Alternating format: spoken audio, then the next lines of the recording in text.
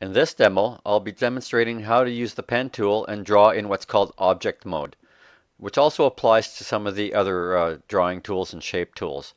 I'm going to select the pen tool to begin with and just show you where object mode is. It's this little icon down here at the bottom, and you'll only see it on the appropriate tool, in this case the pen tool. When it's off, it's in what we call merge mode. And I'll quickly demonstrate again merge mode. I'm going to use the pen tool here, and I'll just pick something other than the black fill.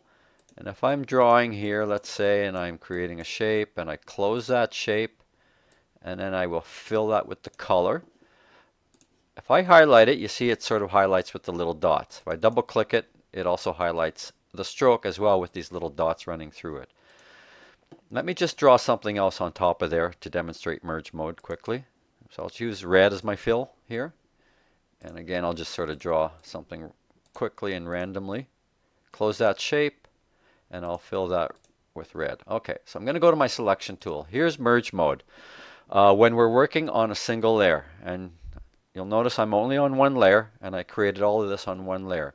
By overlapping this green shape, if you will, with the red, I've really committed, and it has merged. If I select this fill, if I move it, you see it actually cuts it out. It's like a donut now. I'm just going to go undo for that. If I double click that and select the stroke as well as the fill, it highlights it still, but again, it's cut out from whatever was underneath it previously. So it doesn't retain its integrity that way on a single layer. This is why if we're using merge mode and we're drawing, let's say, some logos, we would normally work on several layers to create all of the elements. Okay. If I highlight this as well, just to show you that, and if I let it go there and I drop it again, it keeps taking a bite out of itself, if you will. Like that. Okay, so that's merge mode. So when you're working on a single layer, it's a real commitment to draw over top of something else. All right, so let me just delete all that. I'm going to highlight it all and just hit my delete key here and go back to my pen tool. And we'll turn this into what's called object drawing mode. Okay, so here we go. Now it's in object drawing mode. I'm going to click here. I'm just going to draw again some big shapes here. Close that off, and we'll fill that with the color. All right, so that's done. That's one element, if you will. One thing you'll notice right away when I went to my selection tool and highlighted it on the stage, it now has sort of this generalized blue square marquee. And it no longer shows you those little dots as the selection. That's one visual way to know that you're in object mode. But let me click away, which is a way to deselect, and create a second object here. So I'll go back to my pen tool.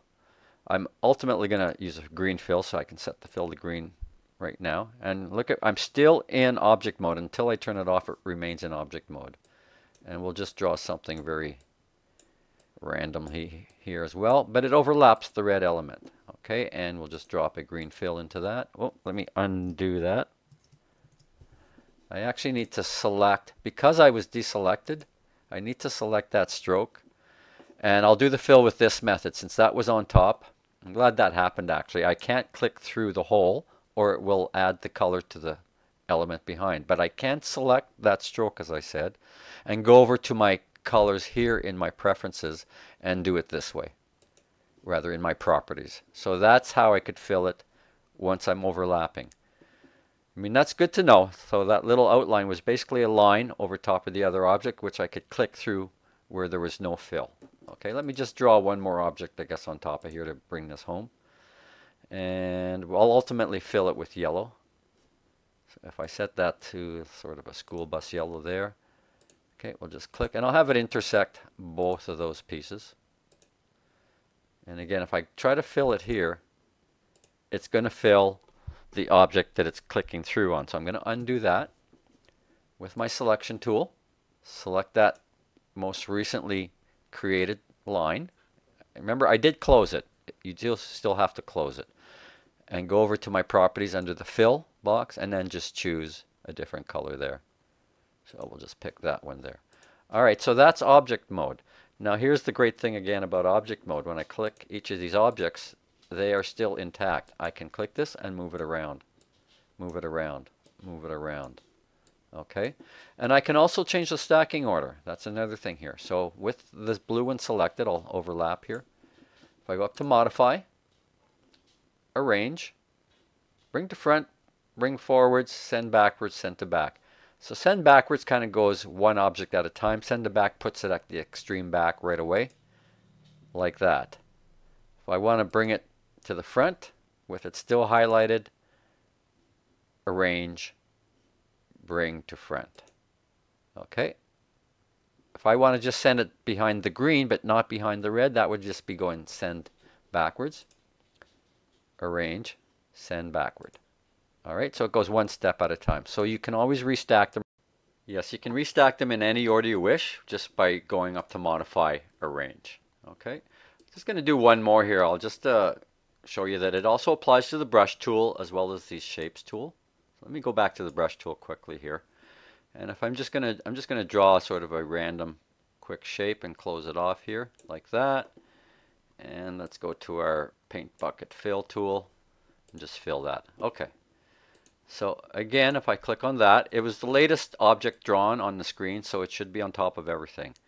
Now if I want to add a stroke, you can see that there's no stroke associated with it right now. We can just go over to where the bucket tool is, and it's nested in with the ink bottle tool. The ink bottle tool is actually the tool you use to apply a stroke. So I'm just going to leave it at black here at the same settings that it was at and click on the line. You do have to click on the edge of the line a bit, and there is the stroke applied when none existed previously. Okay, and at this point I can adjust it accordingly. And there we go. So in essence, this is how we use the object mode when we're working with drawing tools. And your assignment today will be to use the pen tool. And I'm going to get you to choose 3 of the logos that you would have downloaded. I believe there were 6 in the group. Choose any 3. I'm going to start a new file real quickly right now. Let's just go File, New. Okay, and I'll just use the high setting. Click Create. And I'll just go Fit in Window here. Alright, so if I bring in one of those logos, I'll go Import to Stage. And I'm just going to pick what I think is probably the easiest one, Shell Logo. And drop that in there. And I'm just going to lock that and create a new layer on top of it. Alright, and this is how you'll create it. So I do want you to create at least one of those logos using the object mode for your drawing tool. So with my pen tool selected, I'm still in object mode. That's merge mode. That's object mode. I'm just going to zoom up here. Command plus. I'll actually go Command minus to zoom out a bit there. And let's just say I'm going to draw the red section first. Alright. So I have a black stroke which will show up pretty well against these colors, so I'll leave it at that. But I will bring it down to 2. So I'm going to set that at 2 manually. Hit my tab key to enter there. And start to click away. So remember, click for a straight line. If you want it perfectly horizontal, hold your shift key down. But every time there's a corner in a straight line, it's a simple click. Click, click, and like that. And now I'm just going to use my space bar to drag down. Now here I do want to initiate a curve, so I'll remind you. You can click and drag onto the handle to pull out, or rather onto the anchor point to pull out a handle. And I'll go roughly to where I think the halfway point is for this. Click and drag and try to match that line. Now if it's not perfect, I can always come back and edit, or I can also edit on the fly. I'll remind you. On the Mac, it's the Command key. On the PC, it's the Control key. And I can go and edit this and sort of just tweak that around till it kind of is perfect here. And we'll just pull on this handle a little bit as well.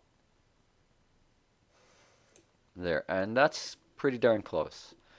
Alright, so I'll just click over here and drag as well. And you can see I can drag past the screen, right? It's not a real problem here. And nail that. Now, coming out of that large curved handle, I want to come out with a straight line. So I can click on this once to eliminate that second handle, thereby creating a straight line on my next click. And I'm just going to come down here, over here. Again, I'll hold my shift key to constrain it on the horizontal. I'm going to pull a little handle out here. And when I close it off, you see the little circle there to close. And close that off and just try to get that curve there. Okay, so I've let go, my shape is closed. If I want to come in and edit that, I can come in with my sub-selection tool after the fact, click on the line, click on the anchor point, and just start to make my adjustments. There we go, and that looks pretty good. So I will go back to my selection tool here, and let's fill this with a color. So I can match the red. I'm going to go with my eyedropper tool. Click on the red there, and you see how it matched in there. And now we'll go with my bucket tool and fill that. There we go. So there's the first shape. Now if I want to get rid of the stroke, which I ultimately do, I can select it again. And you also see, because I was drawing in object mode, that it's just a big blue marquee. But to get rid of the stroke, I can simply go over to my properties, go into the stroke panel, and it's actually cut off here, but if you go to the little white box in the upper right corner with the red line through it, that eliminates the stroke. All right, and there we go. Now you're probably wondering, how do I draw the rest of it since I can't see what's underneath? We'll use that little trick where we'll shift click. There we go.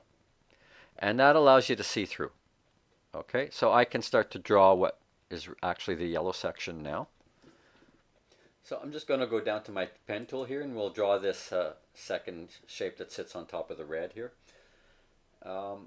My pen tool is still set to stroke at 2, so that's good. So I'll just get started here. So I'm just going to click my first point. I'm going to shift click to keep a horizontal line.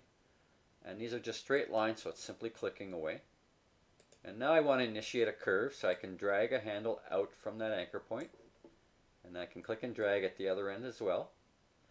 And if I want to edit this on the fly, once again, Control key on the PC, Command key on the Mac, to change these handles while I'm still working. So I want to eliminate the second handle, so I'm simply clicking on it, and I will click for that next straight line. Okay, and if I need to use my spacebar to move around, I'll do so. Again, I'll click and drag a short little handle coming out of that anchor point, then click and drag here, and then click here to eliminate the second half of the anchor point, and click down here. Now I'm going to pretend like I went all the way around. We're just going to bring it right over here and kind of speed this up and finish this off like this. Okay, horizontal line, I'll hold my shift key down once again, and I click and drag to drag a small handle out of there, and click and drag to close to maintain that curved line as well. And that's actually pretty good right there. Okay, I'm going to go over to my selection tool again, and I want to fill that, and I'll just remind you, because these are objects and this is just a stroke with an empty area, if I was to use my bucket tool, it would apply to the object below. Therefore, I'm going to use this method where I select the line, or rather the object.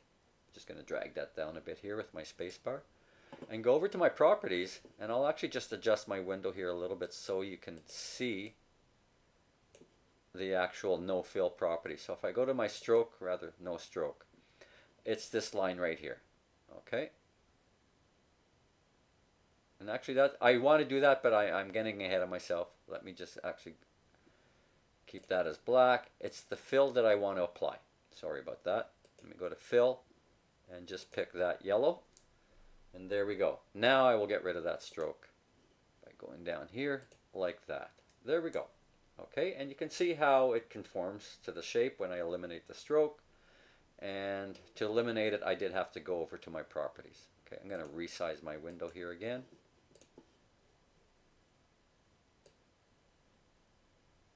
And there we go. So your assignment for today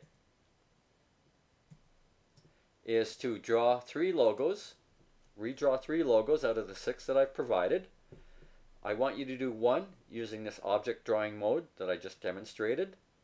Then I want you to do a second one in the merge mode that we did in our previous lesson, and you'll probably have to use several layers for that one. And then the third logo, use the mode of your choosing. If you prefer the object mode, do it in object. If you prefer merge, do it in merge. So altogether you will be recreating 3 logos that you will hand in on Canvas. And that is your assignment for today.